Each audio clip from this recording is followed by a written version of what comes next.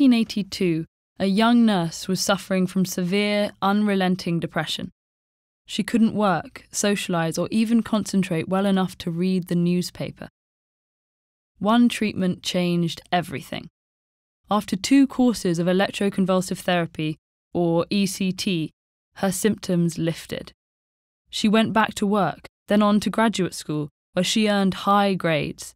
At first, she talked openly about her life-changing treatment.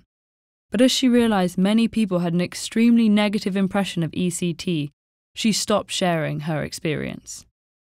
ECT carried a deep stigma, left over from a history that bears little resemblance to the modern procedure. The therapy was first used in medicine in 1938. In its early years, doctors administered a strong electrical current to the brain, causing a whole-body seizure, during which patients might bite their tongues or even break bones. Modern ECT is very different. While a patient is under general anesthesia, electrodes deliver a series of mild electrical pulses to the brain. This causes huge numbers of neurons to fire in unison. A brief, controlled seizure. A muscle relaxant keeps spasms from spreading to the rest of the body. The only physical indication of the electricity flooding the brain is a twitching foot. The treatment lasts for about a minute, and most patients are able to resume normal activities about an hour after each session. ECT is commonly used to treat severe cases of major depression or bipolar disorder in patients who haven't responded to other therapies or who have had adverse reactions to medication. Half or more of those who undergo treatment experience an improvement in their symptoms. Most patients treated with ECT have 2 or 3 sessions per week for several weeks. Some begin to notice an improvement in their symptoms after just 1 session, while others take longer to respond. Patients often continue less frequent treatments for several months to a year, and some need occasional maintenance sessions for the rest of their lives.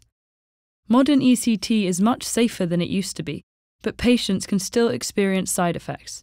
They may feel achy, fatigued, or nauseated right after treatment. Some have trouble remembering what happened right before a session, for example, what they had for dinner the previous evening. Rarely, they might have trouble remembering up to weeks and months before. For most patients, this memory loss does improve over time. What's fascinating is that despite its proven track record, we still don't know exactly why ECT works.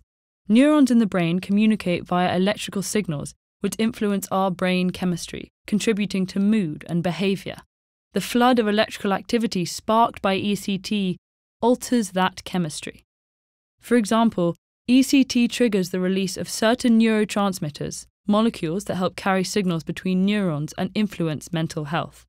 ECT also stimulates the flow of hormones that may help reduce symptoms of depression.